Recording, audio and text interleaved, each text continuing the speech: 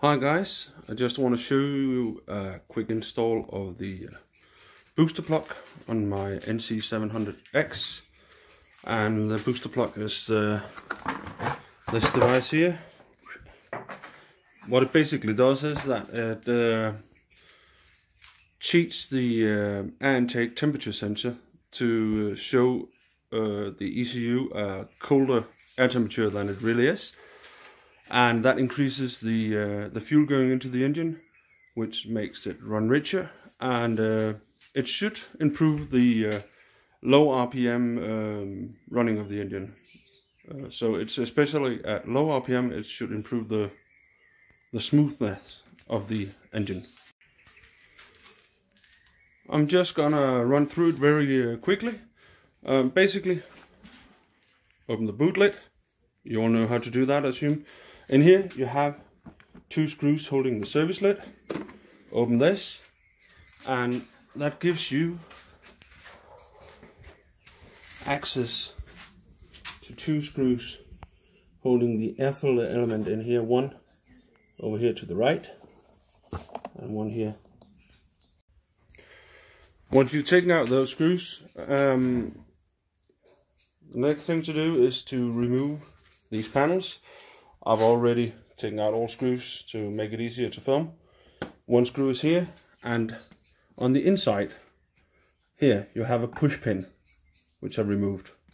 And basically you grab from the front, pull back a little, and off it comes. Very easy. Just going to put that on the side. Next up is the screw you have here, and you have one more sitting in this hole, and then here, and the same too goes for the other side, here and down here. Also, for this one there is pins on the inside on both sides. You then gently lift this up, wiggle it a bit if it's necessary, and you can see the whole lock mechanism comes up. Just leave the cables on and pull it back a bit, and it can just rest on your boot. And there we have the air filter box. On the air filter box you have 4 more screws, and right over at the other side you can see it down there. Then you can lift up the air filter element.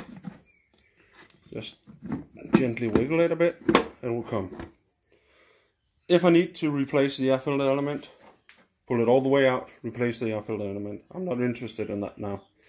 Since I've already done the work and just showing you my install of the booster plug, there is the original cable attached to the air temperature sensor here. I've already attached the new one from the booster plug. It comes ready as a harness just to plug and play. So you need to pull the original off, put the new one in, and then the original goes into the booster plug harness, which I actually pushed down through this small gap here. That gives you, sorry about that, here we are. That gives you the opportunity to tuck it down behind the service lid, and here you actually see the original harness going into the booster plug harness, and the booster plug controller is this little square thing here. And I've just zip tied everything. The booster plug comes with quite a long lead going to the air temperature sensor for the booster plug. Just gonna pull this back again,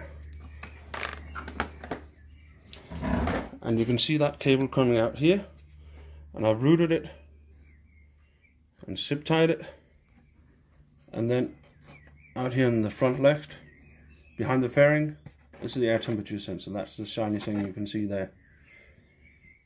And basically, all I need to do now is put everything back together, and I should have the advantages of the booster plug. I hope it works.